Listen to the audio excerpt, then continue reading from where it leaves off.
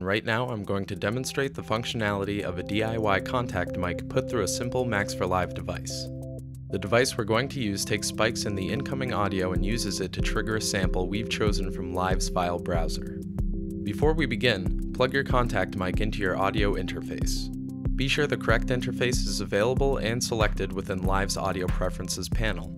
Also, be sure the correct channel is selected within the Active Tracks Input Channel Selector drop-down menu. Set the Monitoring tab to In and test the feed from the contact mic. Make sure the feed is active. Now, drag the device into the active track. Select the sample from Live's file browser and drop it into the field in the left of the device's user interface.